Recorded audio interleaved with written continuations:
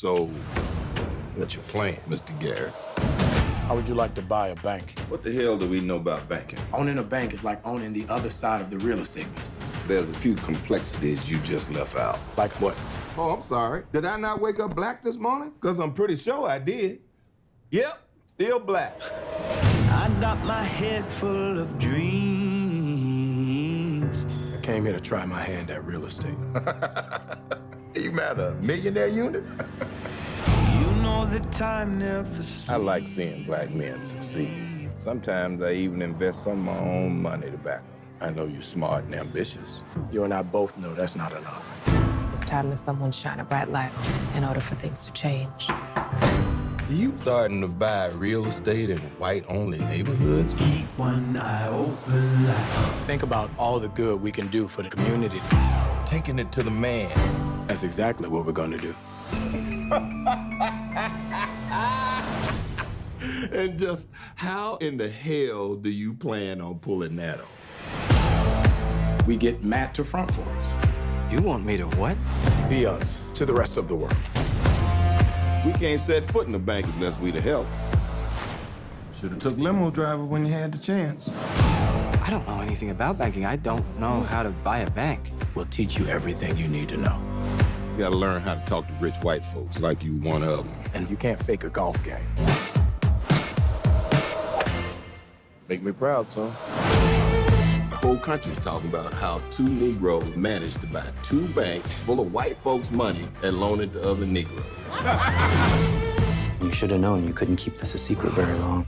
FBI, you're under arrest. A black man tries to bring other brothers up. That's intolerant. Oh, when you're working on faith. Oh, when you're living on faith. Something's got to give. Something's got to give. Even a rig gang's fun to play behind. If this was easy, somebody else would have done it a long time ago. Something's got to give. You're a revolutionary.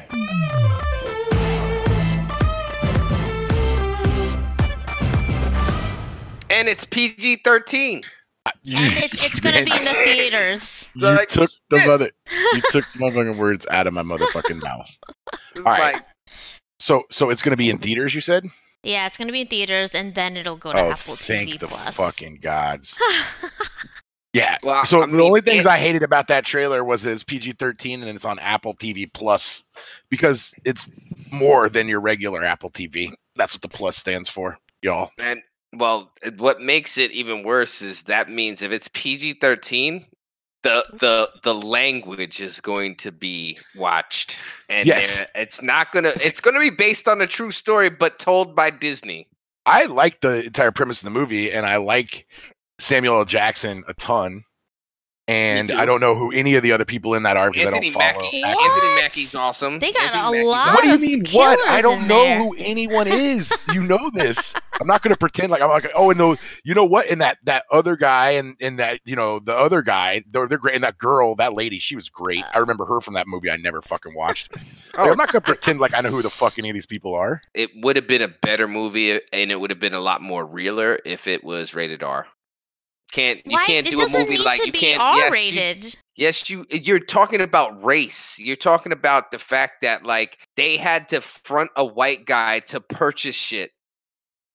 And you're telling me that movie should be PG-13? Well, no. here's the one argument I will have to that, right? Is because of the subject matter and the messaging and the story that it's telling, making it PG-13 opens it up to a larger audience, which could be good for people who need to see shit like this. Yeah, I don't see the necessity for this to be R-rated. No, this definitely needs to be R-rated. Like you can't, the way that they're talked to, the fact that like everything about this movie screams it's adult. And the thing is that like I don't know if it's going to be taken seriously. My concern is that this movie is going to not be taken serious because it is PG-13. And they're going to think, see, people need to understand that if this is based on a true story, you need to keep it true to the story. Regardless of who the audience is, the fact of the matter is that they're going to think that those white folks in that movie were just somewhat disrespectful to these black men trying to open up a business. And I think that that's the problem, where like if you can't take the whole shit, then you can't tell it. Dude, I get it. I mean, like I said, I agreed with you, right? I absolutely agree with you. It's just not. But I think that it's not an all or nothing situation.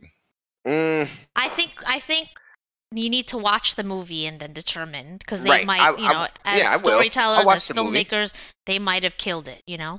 You got to tell a true story. You tell the true story. You don't water it down, and you don't try to figure out ways of making it seem like it wasn't hostile and it wasn't aggressive and things weren't said, or how things were perceived are going to be a lot lighter in a PG-13 movie than a rated R movie when it comes to this kind of stuff. Because it's not rated R, that a lot of the, racism and abuse and vulgarity and dehumanization and the stuff that would actually accompany this being, from that period, will not be in the movie with the same level of vitriol and realism that it was happening in those times. It's going to be well said. It's going to be black men being oppressed by the white police force and white banking communities. There's no doubt about that. But it's going to be like, what are you black guys doing making banks? We didn't say you could have a black bank. It's not going to be what really goes on. They're not going to show these guys getting their fucking head stomped on concrete. They're going to do close-ups with them grimacing. So I get what you're saying. I get it. But I still feel like as much as it might make they're telling a good story. At least we're not watching some fucking bullshit. But the thing is that like to me, I just feel like if the younger generation isn't going to understand it unless it's told the way it's supposed to be, the way it really was. And I think that in a way, making it easier to swallow does not help.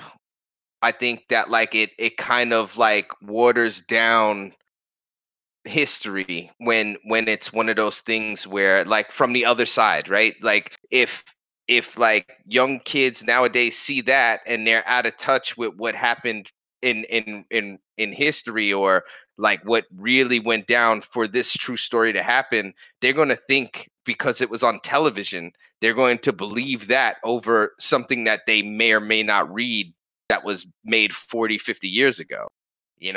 Like, I think that like that's where we're teetering now, where like it's going to be either, oh yeah, that happened and that sucked, but it's going to have like the lack of emotion and the lack of like ownership for something like that is where I feel like movies like this need to be careful on. I just think that like in 100% support of Reggie's statement, the other like kind of counter statement, just to play contrarian to that, is that if you really make something hard hitting like that really takes a stance, and kind of like what Ali's saying, like it's going to alienate the fuck out of a large base of the user base, just based on their inability to, some people just won't even be able to handle it. If it becomes too real and too graphic, or even worse, over sensationalized, right? Like embellished in Hollywood to make it even worse than whatever the reported historical event was.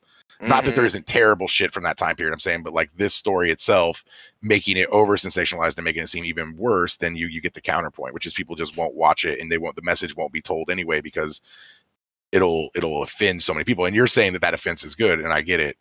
But at the same time, maybe this is a little bit of something that people do need to see, and this is in a more approachable format that, is a good step in the right direction. We'll see. Well, hopefully it does work out that way. I think it'll be a fun movie to watch. But that's my only reservation about it.